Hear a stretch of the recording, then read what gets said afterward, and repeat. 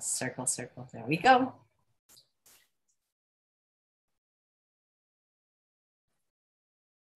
Hey, everyone, and welcome to Chef AJ Live. I'm your host, Chef AJ, and this is where I introduce you to amazing people like you who are doing great things in the world that I think you should know about. My guest today is Dr. Rahman, and she is an OBGYN doctor who is also plant-based. She practices in Philadelphia. We're going to learn more about her today, and she's going to talk about how food can actually... My battery. That's okay. Oh my goodness. I have it plugged in and it's saying my battery's low. I can't believe this. Oh, that is not good. That is not good if your battery is low because okay, we'll need some power. Yeah, we definitely do. I wish I could help you, but I'm in Big Bear. This is like a comedy I've never seen. It's actually plugged in. I'm going to move things around. Move it closer to a different outlet. Well, in the meantime, we can see your beautiful artwork.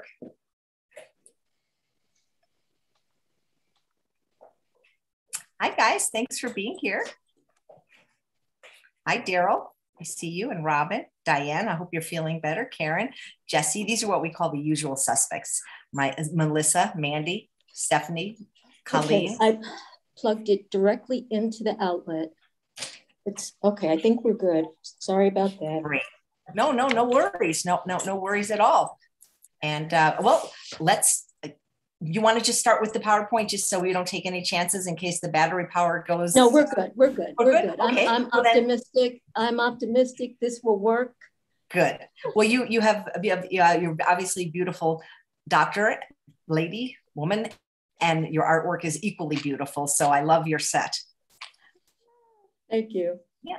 And I'm curious to know, because I don't think I've met an OBGYN who was plant-based, how you first got introduced to plant-based eating. It's been a long journey and a very long story. The truth of the matter is that growing up, I always heard that you should eat to live and not live to eat. And it's only been after many years of seeing an improvement in my own health, seeing the effect of other family members, and then seeing it in my patients that I knew that this was the right choice, not just for me, but for other women also. Nice. And how long has it been for you? Oh, I don't know if I can put a time to it because it was a very gradual thing. I remember at one point, no chicken, but I would eat eggs. And then it was like no eggs. And then it was no fish. And then it was, I'm not going to have cheese. And it was a very gradual process. And for me, I knew that I had transitioned when I no longer had the cravings. And so I can say, honestly, there have been no cravings for about 5 years. Wow, that's fantastic. You know, a lot of times when we think of plant-based diets, a lot of cardiologists are plant-based. And I'm maybe you're familiar with Dr. Kim Williams, a former past president of the American College of Cardiology, who said there's two kinds of cardiologists, vegan and those who don't read the data. But do plant-based eating and female health really go hand in hand? Because I don't know if that's the first thing that most obstetricians or gynecologists are thinking when they're treating their patients. Their food has anything to do with things like PCOS. And that was the arc for me. That was the journey to stop seeing food as something that I use to soothe myself or I use it as my comfort, but seeing food as medicine. I think many of us see medicine as pharmaceuticals and or surgery. And if it's not one or the other, then it's not really medicine. And so seeing food as medicine takes a shift in your thinking. Right. Do you think it's important that women eat well even before they get pregnant? Because isn't that a very important time for the development of the baby? Because once they're pregnant, I don't want to say it's too late, but I don't think prenatal eating is discussed a lot. Absolutely. Absolutely. Especially given our food sources and how we prepare food for the masses, it becomes very critical. And I hope to talk a little bit more about that in my presentation. Great. Well, anytime you're ready to start, please feel free. Okay. All right. So the screen may go blank momentarily, but The slides will come right up.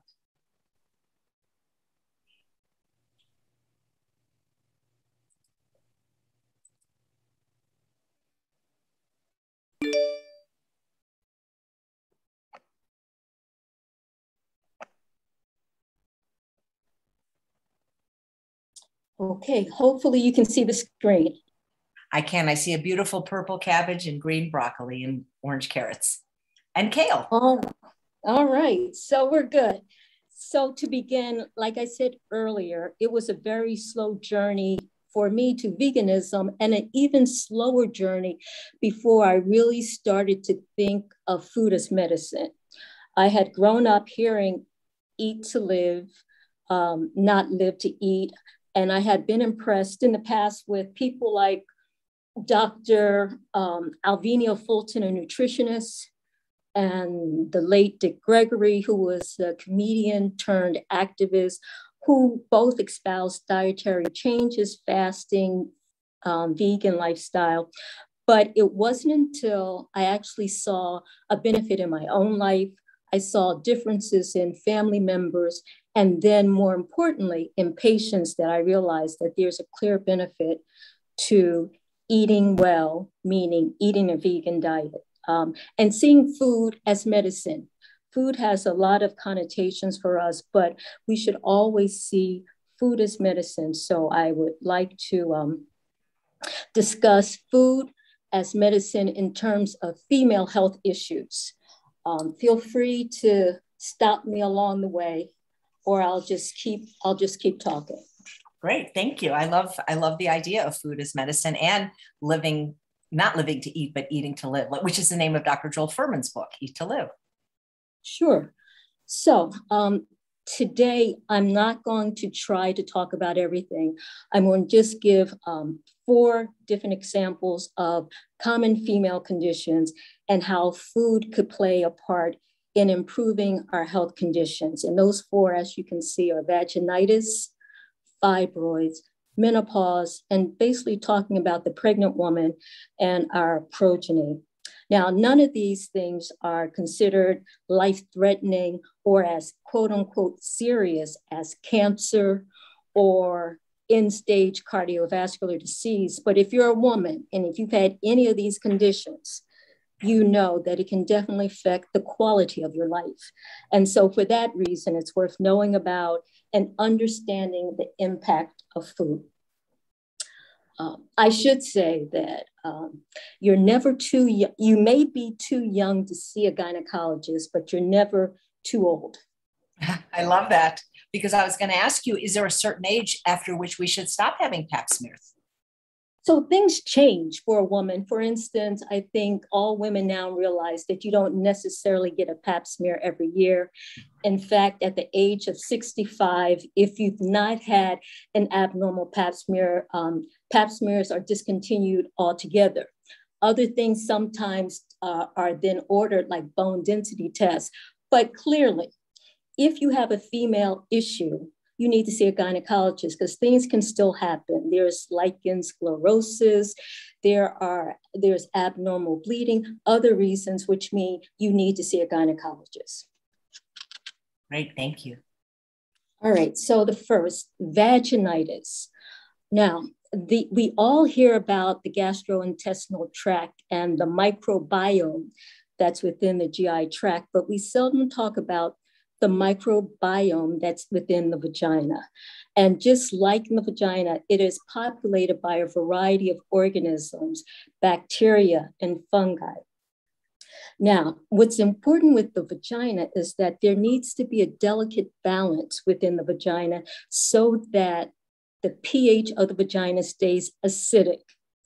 If it doesn't, then you can get an overgrowth of bacteria, and that's what we call bacterial vaginosis, otherwise known as BV. It's a common complaint. In fact, it's said to be the most common complaint among women between the ages of 15 to 44. Estimated that about 21 million women, or about 29% of the women in that age bracket, are affected by BV.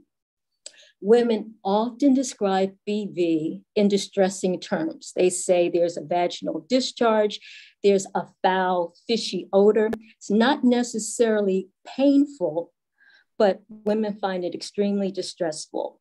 So whatever can cause an overgrowth of bacteria in your vagina can lead to BV.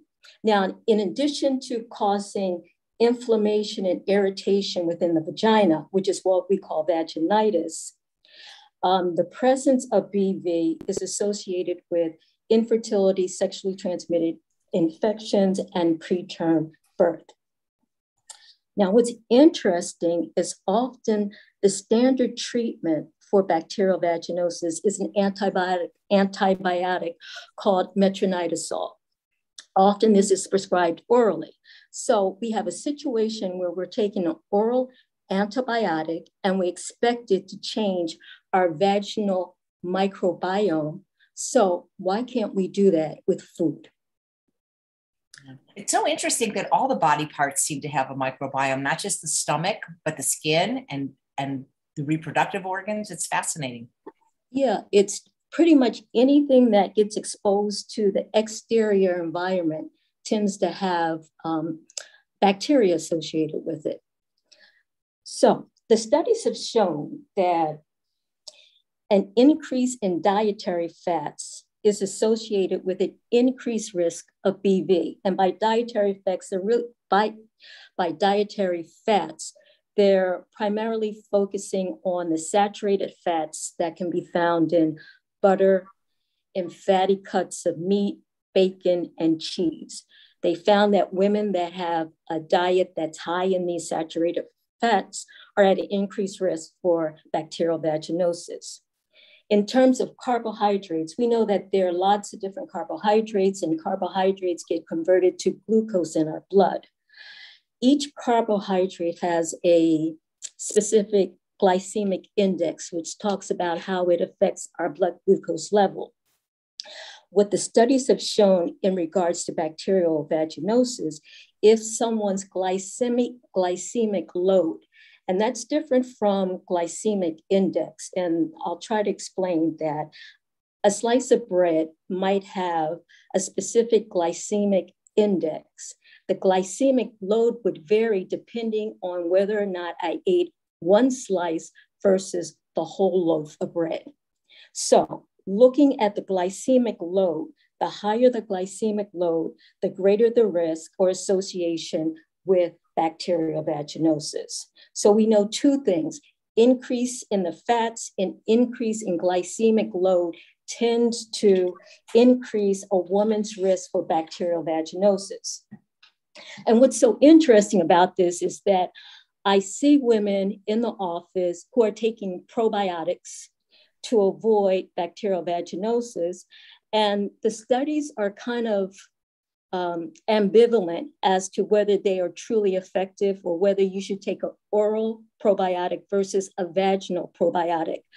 But the point I'm trying to drive home with you is that maybe the first step, instead of a probiotic, is to look at what you're eating. All right, so now I'm moving on to the next, fibroids.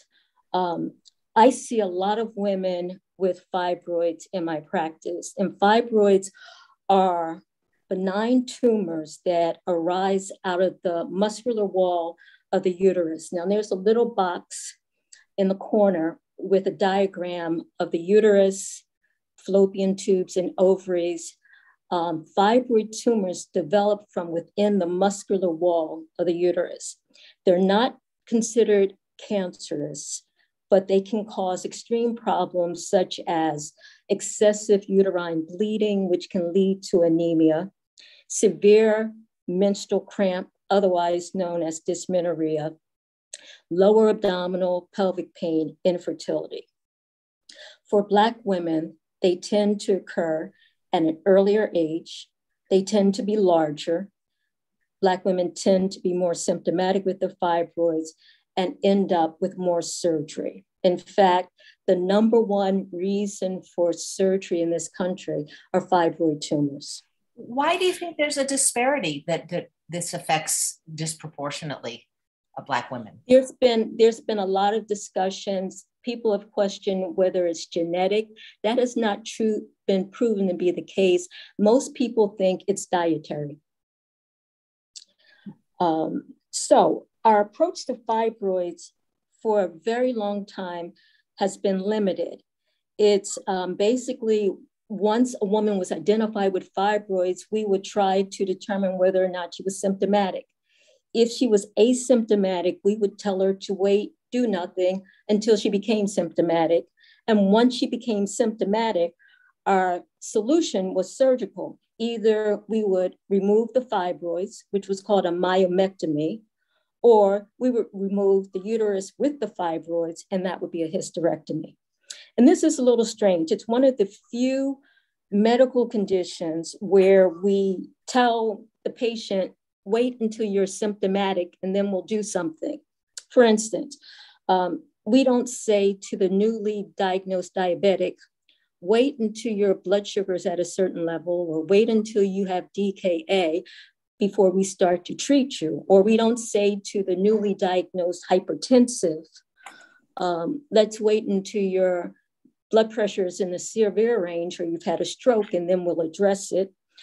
Nor do we say to the overweight woman, no, we're going to wait until you're morbidly obese before we start talking about changes.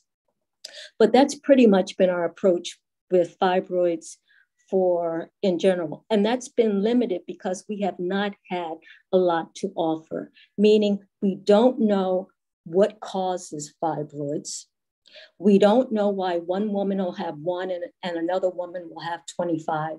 We don't know why some women keep small fibroids and other women develop large fibroids. So we don't have a complete understanding, and we haven't had a lot to offer the women up until this point. But this is one of those things that really bothered me professionally.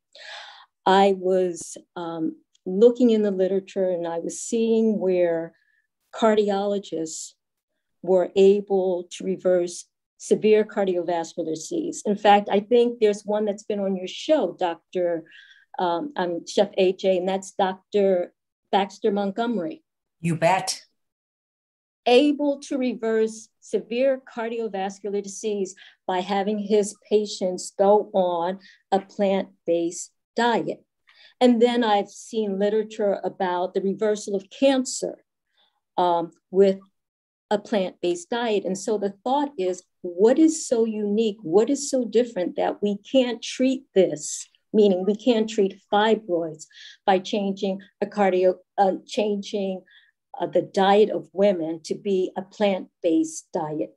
And so this is a particular interest of mine because it would be groundbreaking, earth-shaking in the GYN world if in fact we could offer this to women. In fact, it would be something that could be offered before they become symptomatic. Once diagnosed, they would be told, this is what you need to do in order to slow down or prevent the growth of the fibroids. To date, there haven't been a lot of studies, but the studies that have been done have shown that if you have a low intake of fruits, a low intake of green vegetables, if you have a documented vitamin D deficiency, you're at an increased risk for developing fibroid tumors. Also, if you have an increased exposure to EDCs, which are endocrine disruptive chemicals, you're at an increased risk for fibroids. And these EDCs are ubiquitous. We find it in packaging, we find it in food preparation. If you have a high volume of EDCs in your diet, or you've exposed to a large volume of EDCs, then you're at an increased risk for fibroid tumors. But this is clearly one area of medicine that needs more research. Dr. Rahman, just in case somebody watching isn't familiar with an endocrine disruptor, could you please say what they are and where people get exposed to them? Sure. EDCs are endocrine disruptive chemicals, and they are found in pesticides, they're found in packaging. The way that we grow our foods with the wide use of pesticides, the way that we package our foods, in the plastics that we use, people get exposed to these chemicals. We find them in hair care products, we find them in foods, we find them in all sorts of packaging. So it's hard to avoid being exposed to these type of chemicals. And what we need to do is to try to limit exposure as much as possible. Great, thank you. So for instance, one way that you could potentially eliminate exposure is buying organic versus conventional. The difference between organic foods and conventional foods is that conventional foods, pesticides are used, and a lot of these pesticides will have these quote unquote chemicals. And these EDCs are known to affect the reproductive tract. And I have a little more to say about that later. Great. Okay. All right, so moving on, menopause. So these two diagrams pretty much tell the whole story. First, we should know that the main female hormone is estradiol, and the main male hormone is testosterone. Both men and women have both hormones. What's different is the relative amounts that we have. Estradiol, as the major female hormone, is low at birth. If you follow the chart on the left, you'll see at birth, we're born with low estradiol levels. By the time we reach puberty, our estradiol levels start to increase and they stay elevated while we're in the reproductive years. Estradiol is formed by the egg follicles, which are within the ovaries. As we get into our late 40s and 50s, the number of eggs that we have, the number of egg follicles that we have are starting to decrease. The estradiol level starts to decrease, and eventually the level gets so low that we go through menopause. And the definition of menopause is going 12 months or more without a menstrual cycle. So that's the story. And women are different from men. Men have a gradual decline of testosterone over the years, but women have a precipitous decline at the time of menopause. The other thing which we should note on the other diagram is that we have estrogen receptors throughout our entire body. And what that means is that when our estrogen level gets low, our menopausal symptoms are not just confined to our genitalia. Women sometimes complain of hot flashes, palpitations, sleep disturbances, brain fog, urinary complaints, vaginal dryness. All of these happen as a result of declining estrogen. As we get older, our bones can get weaker as a result of the loss of the estrogen in our bodies. 80% of menopausal women will have some sort of complaint, whether it's hot flashes or night sweats or anxiety or brain fog or sexual dysfunction. And while estrogen replacement will help, because if the problem is there is a deficiency of estrogen, replacing it, not necessarily to the reproductive levels, but replacing it will help to alleviate many of the menopausal symptoms. But many women do not want or feel comfortable taking hormonal replacement because of concerns about breast cancer and endometrial cancer, and concerns about such things as blood clots. So, two alternatives.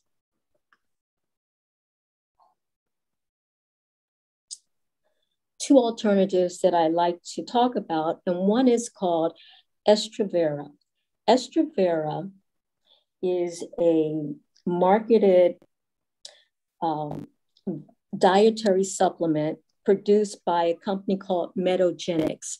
It's been in this country since 2009. And what it is, it's a dry extract from the root of the rhubarb plant.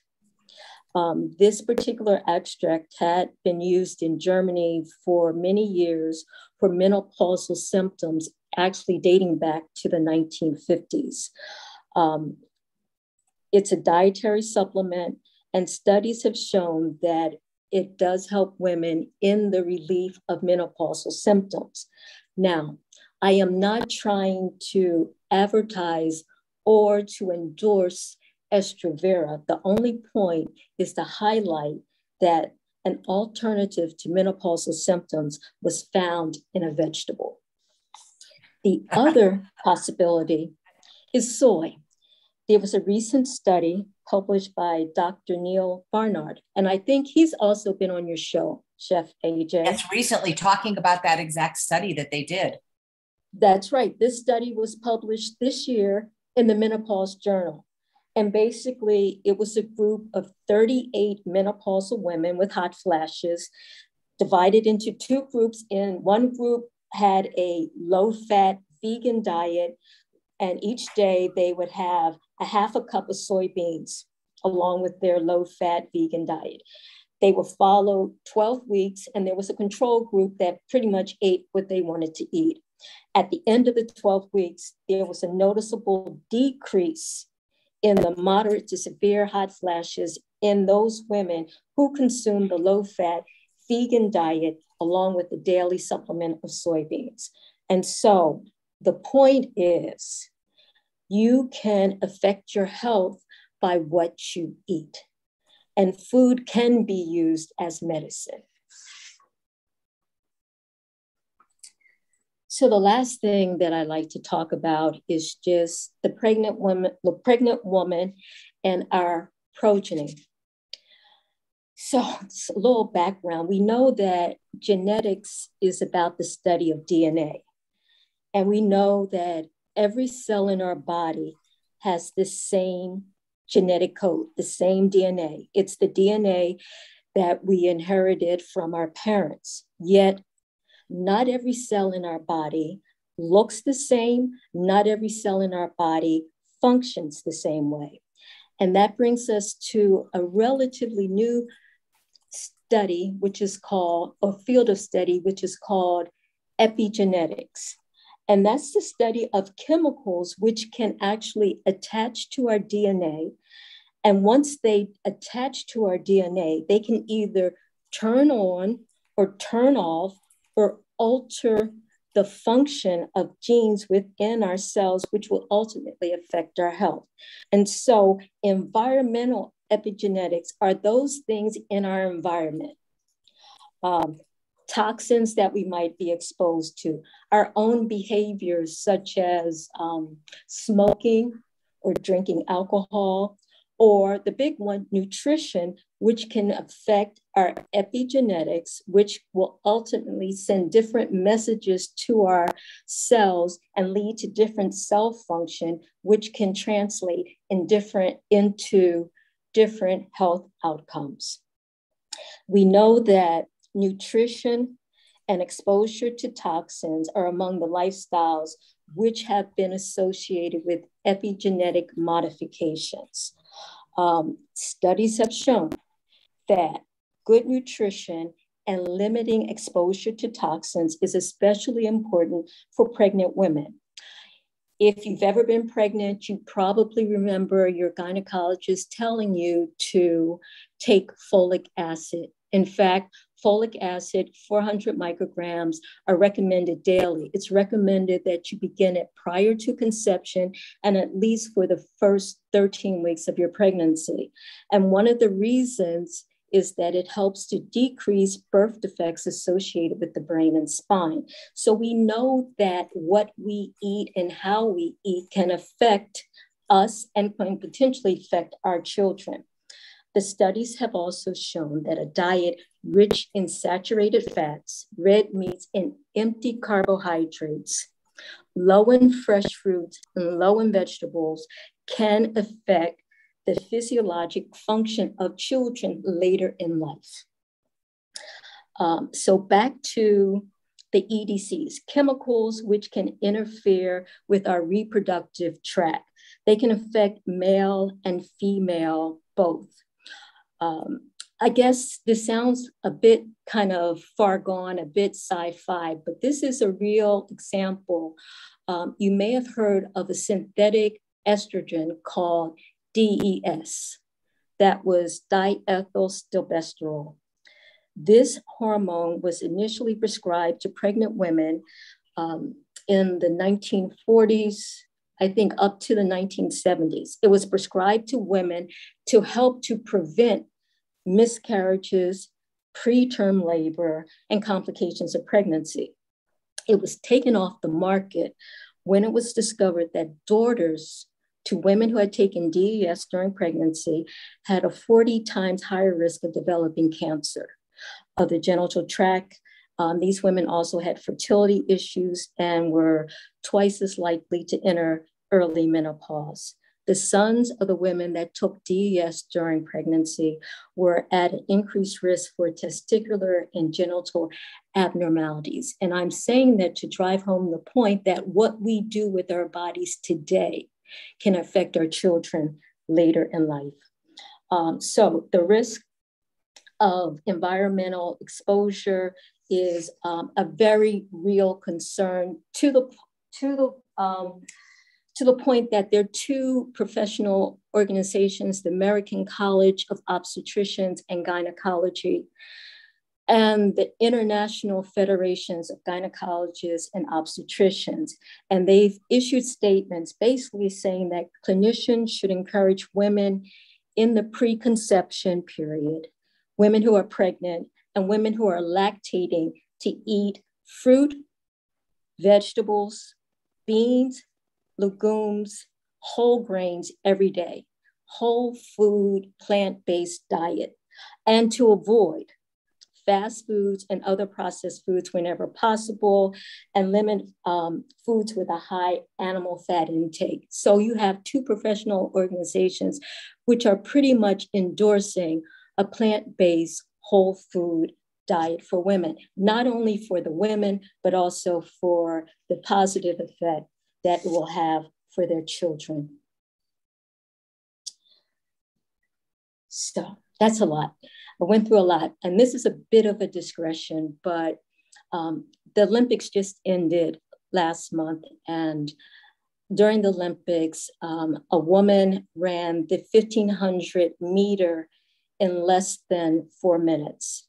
And back in 1954, that would have been considered impossible.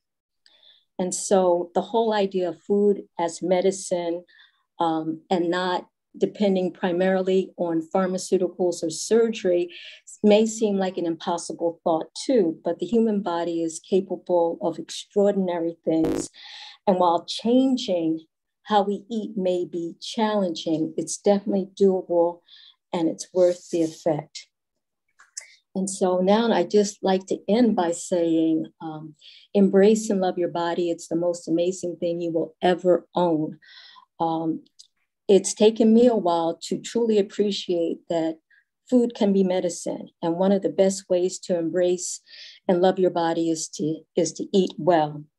I would like to maybe throw out a challenge to any woman who may be listening to this, that if you're having any type of female issue, whether it's dysmenorrhea or polycystic ovarian syndrome or any other type of female issue, that one of the things you should look at is what are you eating, and trying to, before looking for a medication, look to see how you can change your diet. It's truly our choice, and we get a chance to decide what works best for us. Almost every woman that I see in the office, when I ask about medications, some will say yes and some will say no. But when I ask specifically, do you take vitamins or supplements, the vast majority will tell me that they're taking some sort of vitamin or some sort of herb or some sort of supplement that they've Googled online and they read about and they thought it would be help. And this is particularly true as everyone is concerned about their health during the pandemic. And so to me, what that indicates is that we all truly want to be healthy. We all want to optimize our health in the best way that we can. And I think about T. Colin Campbell, who said, our bodies are very complex and there are lots of complex interactions that go on. So it just might be easier and cheaper to just eat well, meaning eat plant-based whole foods, rather than trying to picking a supplement to derive a benefit. So that is the end of my presentation. Wow. Thank you. And I thank you for listening. And thank you, Chef AJ, for giving me this opportunity. Well, thank you. This was a wonderful presentation. And I know I'm going to have to watch it again when I'm not also monitoring the chat. You know, and when I think about it, Dr. Rahman, I'm almost 62. And until a year ago, when I got a lifestyle medicine doctor, I've never even had a doctor ask me what I'm eating. Oh, if you'd like to stop screen share now, then we can see your beautiful face and the beautiful photos that everybody's, not photos, but artwork behind you that everybody's commenting on. Ah, yes. All right, nice to have you back. I love that art. I can't help but keep saying that because it reminds me of some of my favorite artists. Yeah, I like it. It's in the office and I consider these my supporters, my cheerleaders. It's just beautiful. So, you know, people are asking lots of questions. So however many you have time for, like one of them from Suki is on fibroids. Does having fibroids affect how you go through menopause and the symptoms you have? So as the diagram showed, when we go through menopause, our estrogen levels tend to decrease. As a result of the decrease, our fibroids tend to get smaller. So a lot of times what we'll do with a woman that's close to menopause, we'll try to do those things that will make her life more manageable until she gets to menopause, expecting the fibroids to get smaller, expecting her to be less symptomatic once she enters menopause. Right. Have you ever heard of therapeutic water-only fasting? Because I used to work at the True North Health Center, and Dr. Goldhammer has had some good results with women with fibroids, either shrinking them or having them disappear through water fasting. I just recently learned of Dr. Goldwater, but I think it's possible. But the problem with food is that food is so much more than nutrition for us. Food has a lot of connotations. We think of our good times and our bad times, and often it's associated with food. And changing how we eat is a journey. It's a journey and it's experience. And we have to get to a point in our life where we feel that it's worth the change, and maybe the initial uncomfortableness of making that change until we start to see the benefit. And then after that, we're usually sold. Right.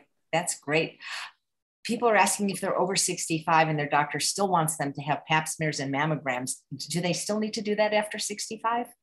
It depends on their history. I mean, oh no, please don't tell me Sheila went away. Oh, I don't know what it is. If you guys were here last week, we had some problems, but she did give a beautiful presentation.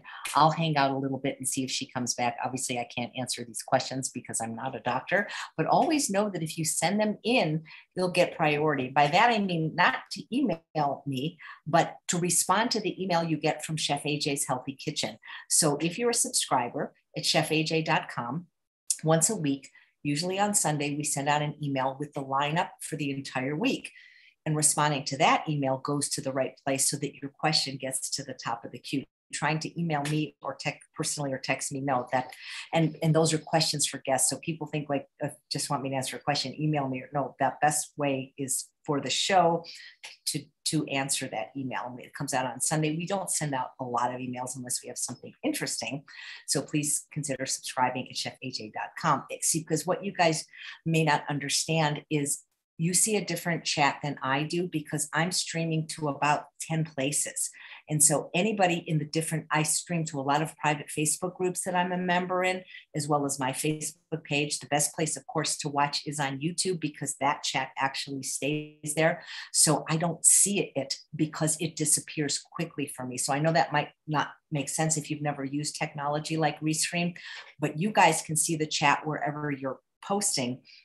Whatever I type goes to all these different places, but that's why I'm not trying to be like, make it difficult for you, but I really don't see your questions.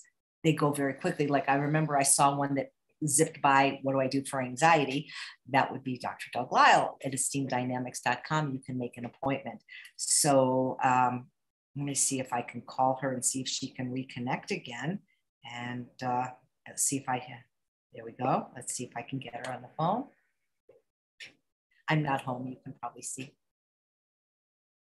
Yeah, do you want to come back or should I end the show, Dr. Rahman? It was a great presentation. There were more questions, but what would you prefer to do? You don't know if you can get back up. Is it because your power went away? Yeah. Well, it's up to you. We could have you back again and we could get questions if you like. There were questions on painful sex, vulvodynia, yeah. All right, come back for a straight up Q&A. We'll schedule that. Okay, take care. It was a beautiful presentation. Thank you. Okay, bye-bye. Well, there you have it. I guess I could have put her on speakerphone. So unless you need something from me in the chat, I guess I will end the show and just tell you who's on for tomorrow. If you're on my mailing list, you know who's on the whole week. And except for today and Sunday, we have double shows all week. So we have and of course, if you're in FFOF, we have Dr. Frank Sabatino today at 4. So tomorrow at 11 a.m., we have two fabulous ladies, Brooke Alley and Patricia Thompson, who have new books out. They'll be doing a cooking demo. At 2 p.m., we have Judy Finneran, who has a new book out, who lost a tremendous amount of weight. On Friday, we have Dr. Melinda Graham. And on Saturday, we have Tracy Childs doing a cooking demo based on soy, which the doctor today said is very good for menopause. And then at 2 p.m., we have Melissa, who was on Shark Tank. She founded a vegan product called Wanna Date. It's date paste that comes in 5 flavors. And then on Sunday, we have Dr. Megan Griga, not Gregor, but Griga, and she's a lifestyle medicine doctor. So there you have it for the week. If you get on the mailing list, you have it all right there to know. I think that's it, other than to tell you that in 2 days, on the 10th, I said it was a Hit the Stands and I was wrong. Forks Over Knives, the new magazine comes out and it's fantastic.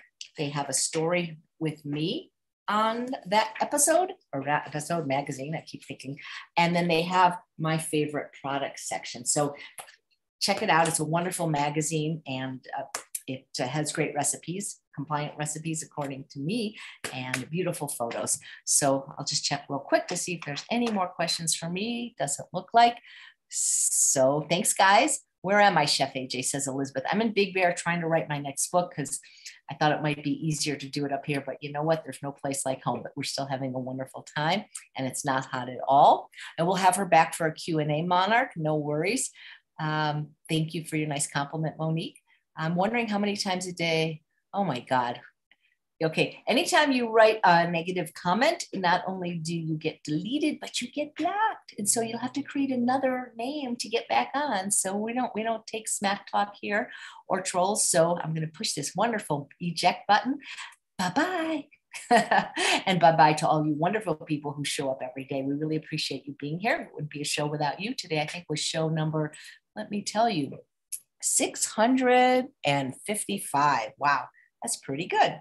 All right, take care, everyone, and we'll see you tomorrow.